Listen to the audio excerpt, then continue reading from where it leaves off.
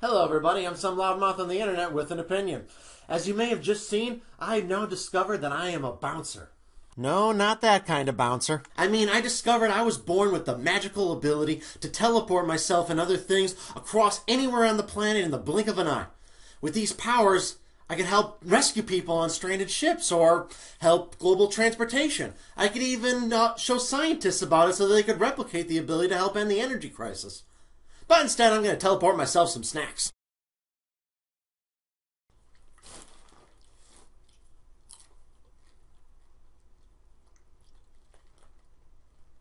What? You think I should be doing something better with my powers, don't you? Well, why should I when a major Hollywood movie tells me that I should do absolutely nothing with them but help myself? I'm of course talking about the douchebag manifesto we know as Jumper. You know those garbage, lowest common denominator programs like Entourage, Jersey Shore, Real House Bitches of whatever, who the fuck cares county? You know the shows that sociopathic losers watch in order to live vicariously through the lowlifes on screen? Well, since these pieces of crap somehow find enough people who enjoy tasteless crap to stay on the air, Hollywood decided to get on the act and appeal to these folks with a big budget superpower movie. The result was Jumper. This movie is about people with the ability to teleport themselves and others at will, which they call jumping. An interesting power that might have made a cool movie with interesting characters and backstory, but instead we get this piece of trash. It's stupid, it's bland as hell, and it's incredibly mean-spirited. So what makes Jumper such an inspiration for me to sit on my ass while the world burns? Well, let's dig in and find out. So we open up with our main character David, played by a guy who doesn't like sand, in Egypt, talking about how awesome his life is. Oh yeah, and I got digits from this Polish chick in Rio. And then I jumped back for the final quarter of the NBA Finals. Courtside, of course. And all that was before lunch. I could go on, but all I'm saying is, I'm standing on top of the world. Yeah, doesn't your life suck, you non-teleporting losers? It wasn't always like this. Once I was a normal person. This is before we flash back to David in high school, when he was an ordinary teenager doing what every horny teenager does, doing something stupid to impress a girl.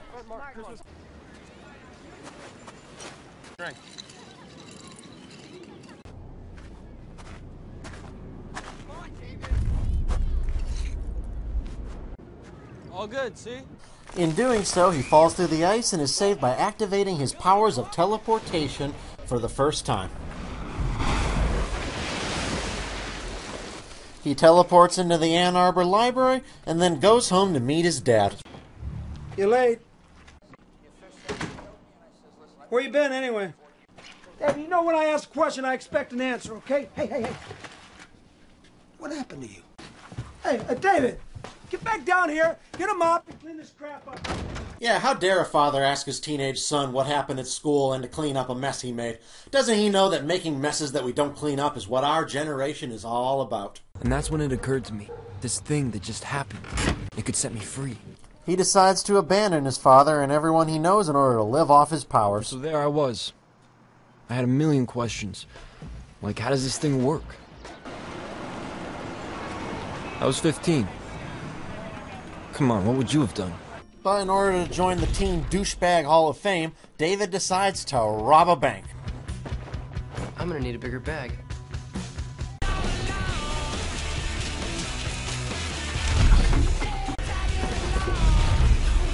Yeah, because nobody was using that money to pay their mortgage or save for their kids' college education or any stupid crap like that. It's time to introduce our main villain, Roland Cox, played by Sam Jackson, who runs an organization called the Paladins, who kill jumpers because... Why? Because you are an abomination. Only God should have the power to be all places at all times. In case you're wondering, yes, that is the entire motivation for why the Paladins hunt and kill jumpers. Because only God should have the power to be in all places at all times. Huh? What does that even mean? Who? What? Why? But back to good old David, he lives an awesome life on money he steals while he watches people drown to death that he could save in a few seconds. Minutes ago. The question now, Pat, is what will happen to these people? It would take a miracle to get to them. What an asshole. Look, I am not against a movie having a totally unlikable jerk as your main protagonist. The problem is this movie doesn't satirize or criticize David's behavior, it glorifies it. Don't believe me? Watch the next scene.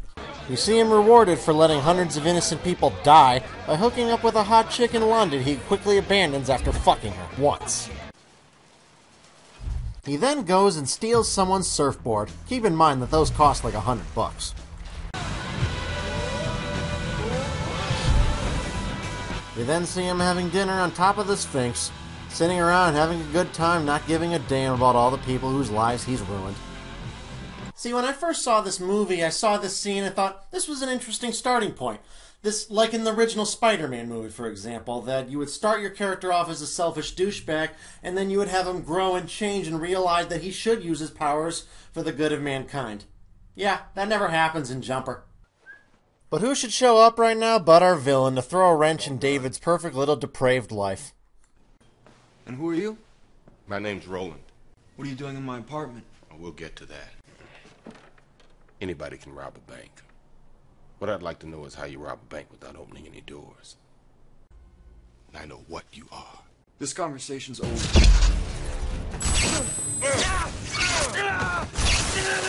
Show me. Kinda hard to jump with 1,000 volts of electricity passing through your brain, huh? You think you could go on like this forever? Living like this with no consequences? There are always consequences. Yep, the guy who wants David to have actual consequences for his crimes is the villain of this movie. In a movie not made by amoral fucktards, this guy would be the hero. David manages to escape his attacker, and he heads back to his old house. David! David! Hey, you! David! Hey, David! I don't know if I'm going crazy here or not. You're not crazy. God, I feel so bad for this guy. Now that David is a fugitive, he decides for some reason now is the time to reconnect with his old high school crush, who has grown up from a bland Anna Sophia Robb to an even blander Rachel Bilson. Because connecting with her any time in the previous 8 years would have made too much sense. Better to wait till someone's trying to kill you first. David? Doy. Hi. You were gonna leave without saying anything? Sorry, I didn't see you. No? Were you just up there staring at me for the past 45 minutes? Please don't look at me like that. Why not? It makes me feel uncomfortable. Sorry, milady. Yeah, David. Why didn't you say something, huh? I think you're drunk. Smash your ass. So now the guy that just a day earlier abandoned a woman right after sleeping with her is now going to use his powers to defend a woman's honor.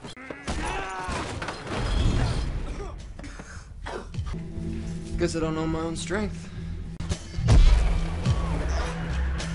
What follows is love dialogue even more boring and unconvincing than the other romantic part Hayden Christensen is most known for. I'm good. How are you? Why don't we skip this boring stuff? Because if we did that, the movie might actually be watchable. You had those lists, right? I don't know, you were gonna go travel the world. Was, thinking of maybe checking out Rome, actually.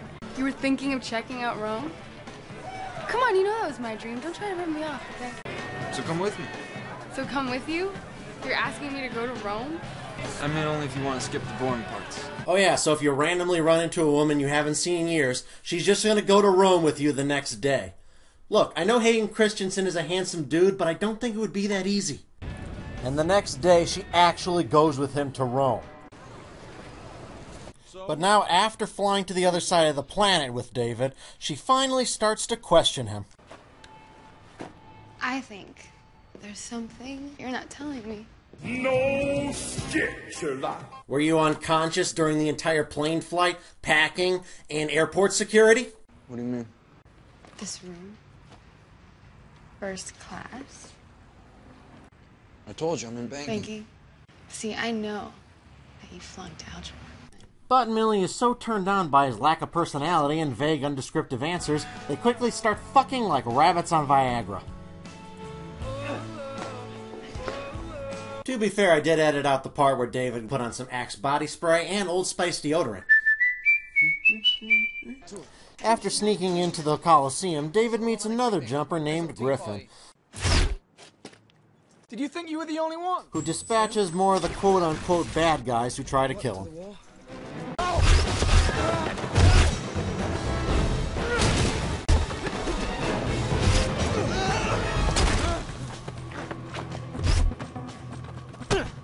Who are these people? Paladins. Paladins kill jumpers. I kill paladins. Class dismissed. The rest of the movie is pretty much just a montage of David and Griffin jumping all over the place while the bad guys try to find him, with nothing really being discovered or learned whatsoever. So if you'd like to kindly fuck off, as in now. Griffin isn't any more likable than David. If this movie was even trying to be a movie with any kind of point, Griffin might actually teach David something about responsibility, or possibly give him some insights into the motivation of the villains, or possibly origins to his powers. Nope, we don't get anything like that from this guy. He's just another jumping dick. David jumps back to Rome to get Millie, but is quickly arrested for trespassing at the Coliseum. While Millie tries to deal with an Italian officer in this movie's incredibly unfunny attempt at comic relief, I don't know what you're saying. Now you sit, or we sit you. David gets a visit from somebody important. You've only got about 30 seconds before they come through that door. Do you understand? You have to get out of here. Ditch the girl. If she's with you, she's dead. Mom! But Diane Lane does what any sensible person would do if they were caught dead in this movie. Tries to get the hell out of it. Mom! David escapes by, get this, using his powers to strand a completely random and innocent police officer on top of the Sphinx. David could have escaped just as easily if he had teleported this guy only a couple blocks away. But no, he teleports him on top of the Sphinx, where he will likely fall to his death off screen. Nice. David breaks out Millie and sends her home, but not before his dear old dad gets a visit from a very unpleasant fellow. William Rice? Yeah. I don't have to ask. That's a courtesy. If I hear anything, I'll be sure to give you a holler. No, you won't. No, I won't. David makes a sudden and completely out of character decision to give a damn about someone other than himself and goes back to his father's old house. Now the movie actually tries to have an emotional moment when David finds his dead father and emotionally grieves over his body.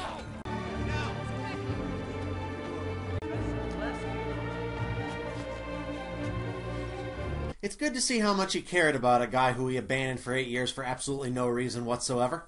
David conducts an interrogation of his old high school bully and demonstrates his short-term memory loss. Stay the hell away from me! Just answer the question, or I'll drop you off the top of Mount Everest, okay? What? What did you tell him? Did you tell him about Millie? I told him everything. Why? Why did you do that? Gee, David, I don't know. Guess I don't know my own strength. Did David genuinely forget about that? Or is he such a narcissistic scumbag that he can't even comprehend the notion that someone could be legitimately mad at him? David jumps on over to Griffin's hideout and proposes becoming a type of jumping Avengers. I was thinking that if we do this together, we could get him. What do you mean, like you and me? You, ever read Marvel Team Up? Yeah, I read it. And?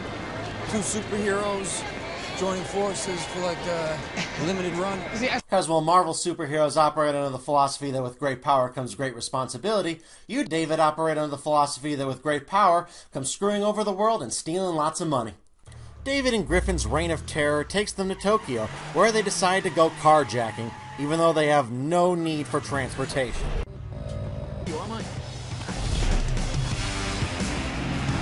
What's next? Are these two awesome heroes going to jump some puppies into a volcano to show how cool they are?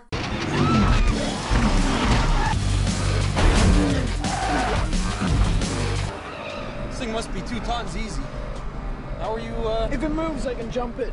Actually, I knew this jumper once. Crazy bastard. Try to hop a whole building. Want me trying that again? What's that? It's because he's dead. Killed him. Still managed to shake it a little though. Remember, jumping a building is fatal. That is a rule this movie just established. Remember that for later. Worried the Paladins might target her, David jumps on over to Millie's house. But Millie's understandably peeved at him, though it's kind of hard to tell through Rachel Bilson's terrible acting. What the hell are you doing here? I buzzed, but you didn't pick up. So you just broke in? Yeah, well, I needed to make sure that you were okay. No, David, I'm not okay. I got left in an airport in Rome. I think you should leave. David reveals to her his powers and jumps her to Griffin's place for her protection. I'm gonna explain this, alright? I'm gonna explain everything. In here. But it does no good because apparently the Paladins can follow them with their handy-dandy machine.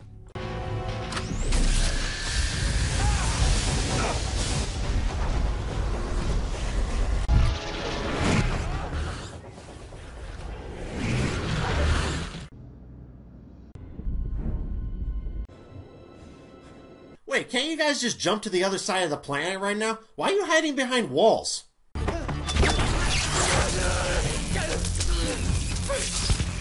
Thanks for leading me to your friend. Wait. Why are you doing this to me? I never hurt you. I never hurt anybody. There's that short-term memory loss again. Remember this? Or especially this. More severe about 10 minutes ago. The question now, Pat, is what will happen to these people? It would take a miracle to get to them. Seems like you have a pretty high body count for a guy who never hurt anybody. Unlike David, Griffin does not go down like a bitch and proves a much more effective fighter than David.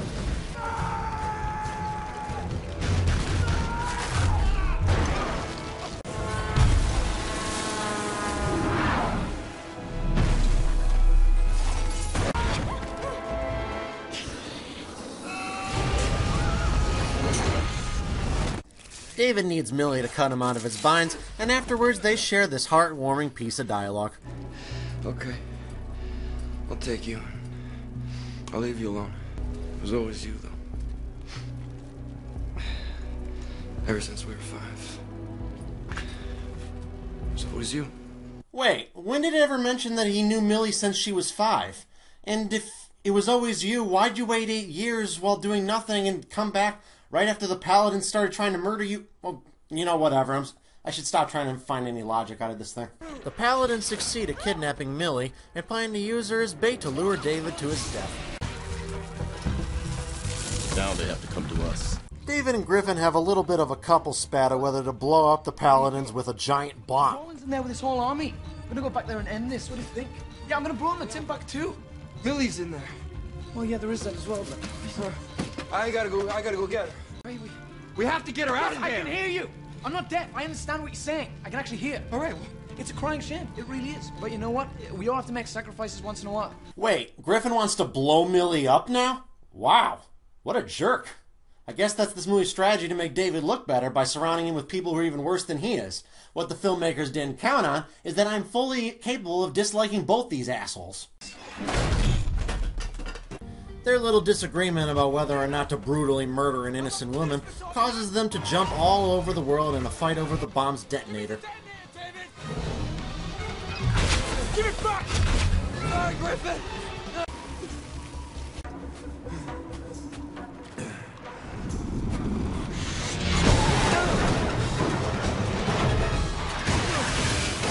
Wait, their powers are teleportation, not invulnerability, so getting a car dropped on you like that would be pretty lethal. David wins the fight by pushing Griffin into some electric cables. You hear me? You can't win!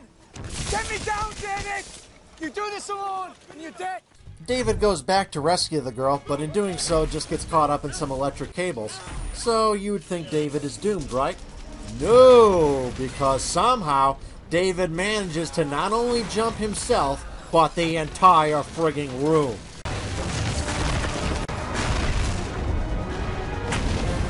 You established a couple of things, movie. First, that jumpers can't jump when they have a lot of electricity pulsing through their bodies. And two, that jumping an entire building is lethal. You can't just change your rules whenever you feel like it. I know this is a fantasy movie and it's free to invent whatever rules it wants, but you have to stick with them.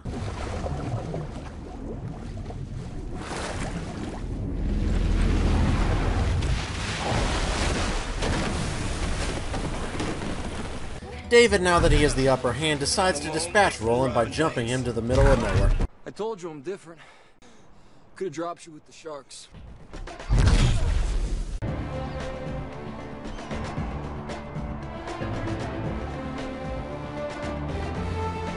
Yeah, leaving a guy to starve and thirst to death in the heat is so much nicer. You're a saint, David. But with the Paladins defeated, there's still one more horror left for David to face.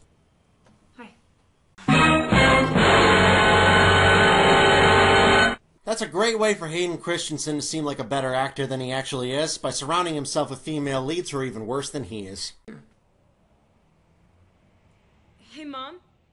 David has a conversation with his mother, who he finds out abandoned him because she knew he was a jumper, and some other information is given to set up a sequel that never happened. So it's true. You're one of them? Yes, it's true. You were 5 years old your first jump. I only had 2 choices. Kill you or leave you. So you left. But who's out there waiting for David except Millie, who decides to stick with David for his cool powers, even though he spent the entire movie lying to her and putting her in needless danger for no reason. Where do you want to go? Surprise.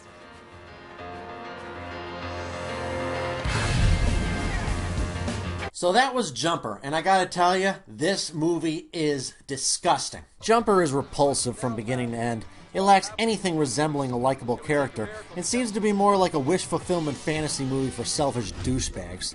The concept is an interesting one, and one in better hands could have been an interesting character study in power and its moral applications, but if that's what it is, its conclusions are that you should use your power to steal, sleep around, and cause massive damage to the world around you.